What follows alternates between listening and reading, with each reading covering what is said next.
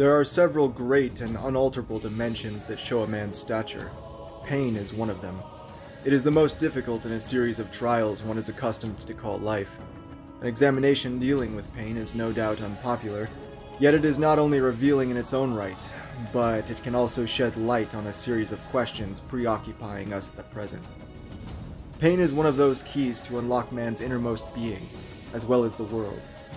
Whenever one approaches the points where man proves himself to be equal or superior to pain, one gains hidden access to the sources of his power and the secret hidden behind his dominion. Tell me your relation to pain, and I will tell you who you are. Pain as a measure of man is unalterable, but what can be altered is the way he confronts it. Man's relation to pain changes with every significant shift in fundamental belief. This relation is in no way set, rather, it eludes our knowledge, and yet is the best benchmark by which we discern a race. We can observe this clearly today, since we have a novel and peculiar relation to pain in a world without binding norms. Through examination of this new kind of relation to pain, we now intend to secure an elevated point of surveillance, from which we may be able to catch sight of things still imperceptible on the ground. Our question is, what role does pain play in the new race we have called the worker that is now making its appearance on the historical stage? Concerning the inner form of this investigation, we are striving for the effect of a bombshell bursting with delayed action, and we promise the attentive reader that he shall not be spared. Let us direct our attention first of all toward the peculiar mechanics and economy of pain. The ear becomes anxious when it hears the words pain and mechanics together, and this is because the individual has a desire to situate pain in the realm of chance. In a zone one can avoid and evade, or at the very least, need not be subject to according to the laws of necessity. But if one musters up the inner distance necessary for examination of this object, such as the standpoint of a doctor or a spectator in the galleries watching the gushing blood of gladiators from foreign lands, one soon senses that pain has a sure and ineluctable hold. Nothing is more certain and unavoidable than pain. It resembles life's inescapable shadow, or gristmill grinding the grain ever finer and with ever more incisive rotations. The ineluctability of pain's hold stands out with particular clarity in the observation of smaller processes of life condensed into short time intervals. The insect at our feet, winding its way through the thicket as through the depths of a jungle, seems threatened to an unimaginable degree. Its tiny path resembles a train of terrifying encounters. On both sides it confronts a vast arsenal of obstacles and trenches. And yet this path is but a likeness of our own. Surely we are apt to forget this relation in times of refuge, but we are reminded of it immediately, whenever the elementary zone comes into sight. We are embedded inextricably in this zone, and we cannot evade it through any kind of optical illusion. We feast and stroll like Sinbad the sailor with his wayward followers on the back of an enormous fish he mistakes for an island. The chant media in vita springs from a sentiment aware of this threat. We also possess exceptional images of how life is surrounded and engulfed by pain in the impressive paintings of Hieronymus Bosch, Bruegel, and Cranach, whose significance we begin to appreciate again today, and which only a short time ago were considered absurd inventions. These paintings are more modern than one believes, and it is not by accident that technical skill plays such a significant role in them.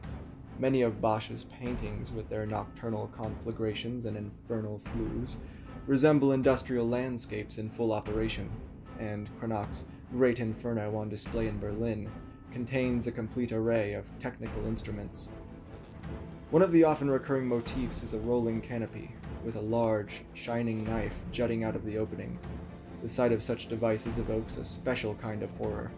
They are symbols of a mechanically disgusted assault that is colder and more rapacious than any other. Pain's disregard for our system of values greatly increases its hold on life. The emperor who, when urged to remove himself from the line of fire, responded by asking whether one had ever heard of an emperor falling in battle, exposed himself to one of those errors to which we all too willingly succumb.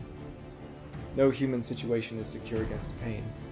Our children's tales close with passages about heroes who, after having overcome many dangers, live out their lives in peace and happiness.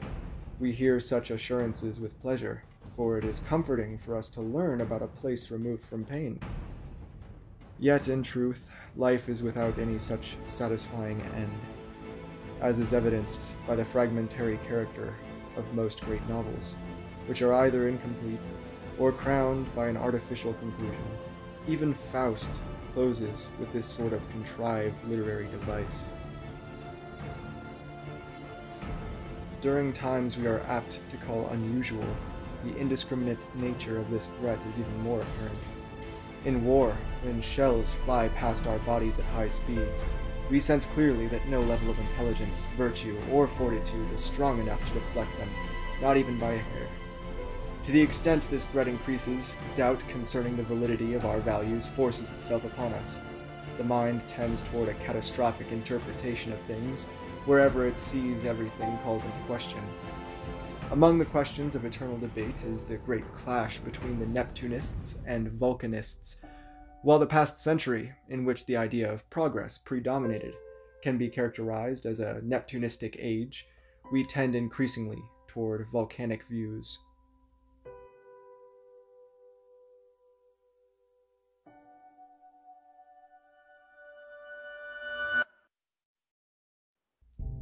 Such a tendency can be seen best in the particular predilections of the mind. A predisposition to a sense of ruin has its proper place here. It has not only conquered broad domains of science, but it also explains the lure of countless sects. Apocalyptic visions spread. Historical analysis begins to investigate the potential for a complete collapse to take place internally, through deadly cultural diseases, or externally, through the assault of the most foreign and unmerciful forces, such as the colored races. In this connection, the mind feels itself drawn toward the image of powerful empires perishing in their prime.